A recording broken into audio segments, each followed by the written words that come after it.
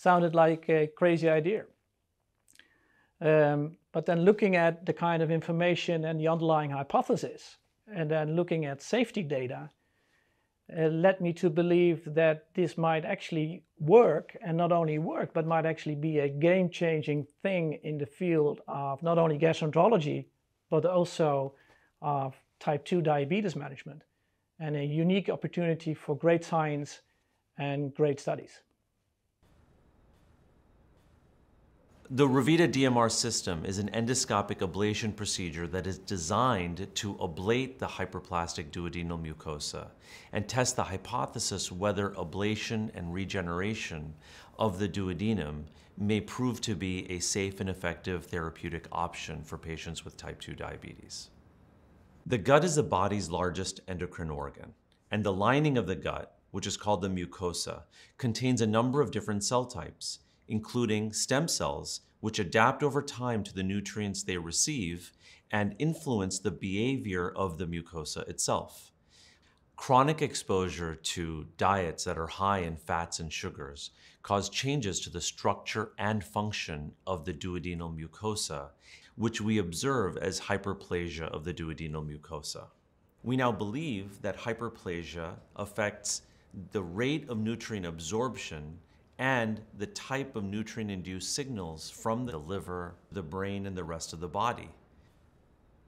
So if long-term exposure to high-fat and high-sugar diets causes abnormalities in the duodenal mucosa, can ablation of that same mucosa lead to a regeneration of a new mucosa that reprograms intestinal stem cell behavior and resets these abnormal signals?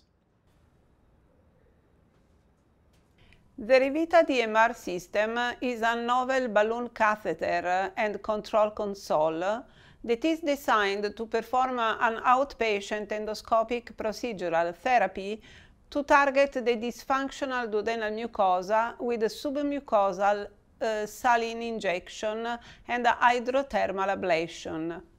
REVITA-2 is the first prospective randomized multicenter double-blind sham-controlled study of Revita DMR in patients with type 2 diabetes who are inadequately controlled on multiple anti-diabetic agents but not yet on insulin therapy.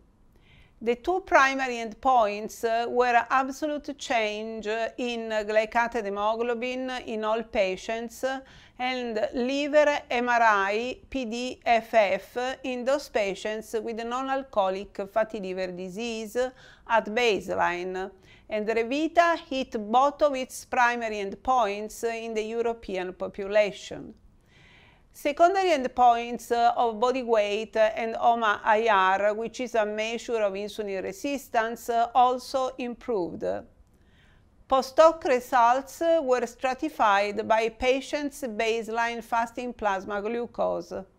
Glycemic improvements were found to be even more remarkable in those patients with a high fasting plasma glucose at baseline.